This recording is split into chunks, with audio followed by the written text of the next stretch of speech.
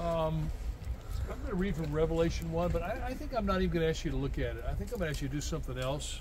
You can hear my voice, read it. I'd love for you to think about this. Think about being 95 years old. Think about remembering your brother, your cousins, your best friends. Think about all that you'd seen in your life with Jesus, your life as a fisherman. And then think about all of them are gone. All of them are gone. Every single one. And you've been sent from Ephesus to this remote island, which I think, if I'm correct, Theologia, we don't even have a water source here on the island, do we? No. It was the worst place of its size here because there's no source of water. Someone would die. You guys hear that? It's literally, they would live on rainwater. And so he is truly exiled here. And also, we've experienced it on the boat a little bit. And when we were traveling, you see the sun on the water, you see the islands. You can really understand that the whole Mediterranean is a place for mythology. Everything you see like awakens something in you. So you have all of these visions that John is having.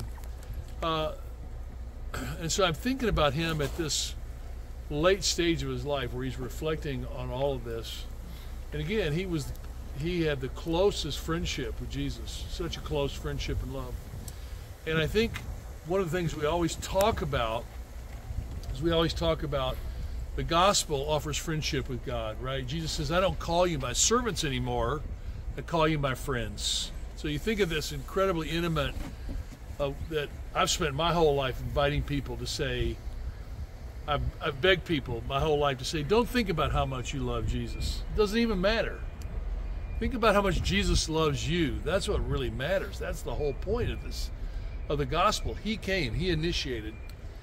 And so what I'd love for you to do maybe is just close your eyes or look out. You can see the scenario, this really rugged place. You can imagine the sun going down, the water, and then John, you would think of all people, would describe Jesus in this, almost like John did, almost like in 1 John where he says, what we've seen, our hands have touched, our eyes have seen.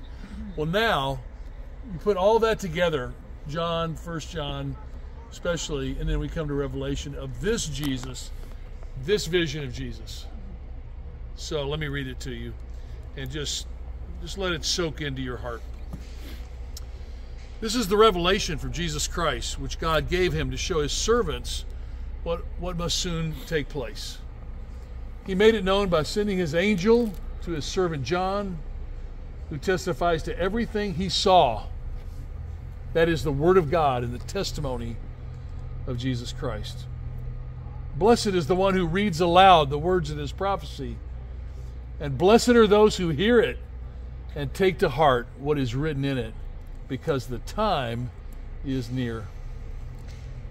John to the 7 churches in the province of Asia, grace and peace to you from him who is and who was and who is to come, and from the 7 spirits before his throne, and from Jesus Christ, who is the faithful witness, the firstborn from the dead, and the ruler of the kings of the earth. To him who loves us and has freed us from our sins by his blood, and has made us to be a kingdom and priests to serve his God and Father. To him be glory and power forever and ever. Amen. Look, he is coming with the clouds, and every eye will see him, even those who pierced him, and all peoples on earth, every tribe, every nation, every tongue, every culture, all peoples on earth will mourn because of him. So shall it be. Amen. I'm the Alpha and the Omega, says the Lord God, who is and who was and who is to come, the Almighty. I, John, your brother and companion in the suffering and kingdom and patient endurance that are ours in Jesus, was on the island of Patmos because of the word of God and the testimony of Jesus. On the Lord's day, I was in the Spirit. Very possibly he was down in that cave below. And I heard behind me a loud voice, "Write on a scroll what you see, and send it to the 7 churches, to Ephesus, Smyrna, Pergamum, Thyatira, Sardis, Philadelphia, and Laodicea." And I turned around to see the voice that was speaking to me. And when I turned, I saw 7 golden lampstands. And among the lampstands was someone like a son of man, dressed in a robe, reaching down to his feet, and with a golden sash around his chest. The hair on his head was white like wool, as white as snow. His eyes were like blazing fire. His feet were like bronze, glowing in a furnace. And his voice was like the sound of rushing waters. In his right hand he held 7 stars, and coming out of his mouth was a sharp, double-edged sword. His face was like the sun shining in all its brilliance. And when I saw him, I fell at his feet as though dead. And then he placed his right hand on me and said, "Don't be afraid. I am the first and the last. I am the living one. I was dead, and now look, I'm alive forever and ever, and I hold the keys of death and Hades." Write therefore what you've seen, what is now and what will take place later. The mystery of the 7 stars that you saw in my right hand and of the 7 gold lampstands is this: the 7 stars are the angels of the 7 churches, and the 7 lampstands are the 7 churches. I think when we started dreaming up these trips to Israel and to Greece, part of it is we wanted to see the closeness of Jesus, right? The friendship of Jesus. The Jesus that sweated like we did. He walked, he walked the road. He was like Paul. He never took a shortcut. And everything that we've experienced, he's already gone before us and knows us. But in Revelation, Paul is saying for everyone who loves Jesus, everyone who's ready to turn a corner, there's this moment where you turn the corner and you see Jesus for who he really is. That every other moment of your life has just been a little tiny snapshot, right? Like a little tiny glimpse of seeing Jesus. Because Jesus said, to see me is to see the Father. But now John is seeing him in all his revealed glory. C.S. Lewis writes that when we see Jesus, part of his, from his sermon, The Weight of Glory, he says, when you see him, you will actually begin to reflect that glory, so that when you think of anyone who's died in Christ, were you to see them now, C.S. Lewis would say, you would be tempted to fall on your knees and worship them. They would be so glorious. Jeff, think about your dad. That were you to see him now, it would be this overwhelming glory, because he would be reflecting the Shekinah glory of God, of this Jesus now that ultimately our lives, our goal is that we would more and more reflect his glory and his majesty. And I think you could make a lifetime study of this, but imagine this is the image that we saw in the Stoa, in the Agora in Athens. Remember when we were down on the level of that beautiful statue, trying to capture this image of this unbelievable, the perfect man, fully God, fully man, and this incredible image along the way. This was the image when I was a senior in high school. I can remember where I was in my room.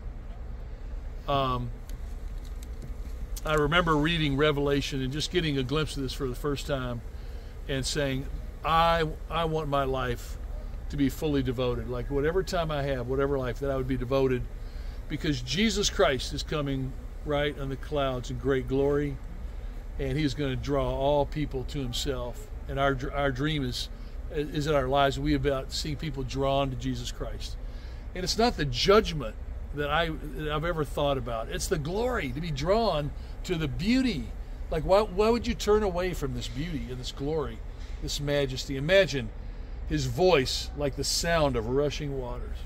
Someday we're going to hear that voice in a way that no one living has ever heard. It's really incredible to think about.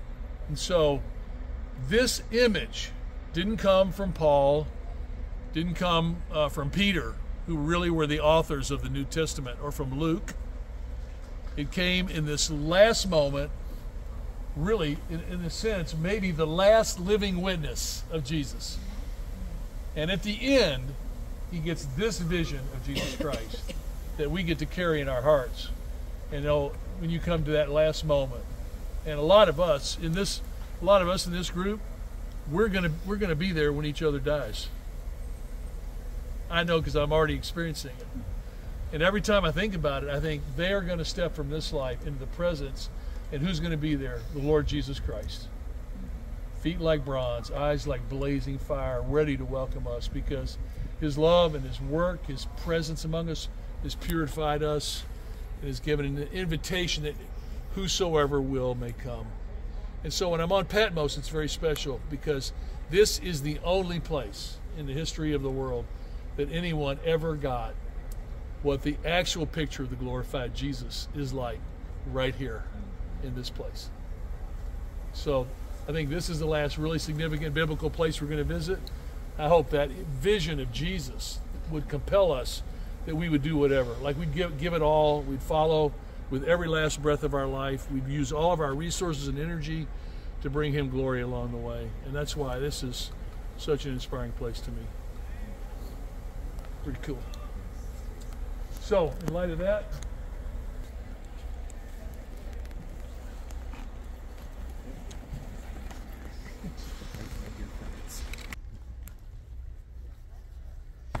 shoot, man.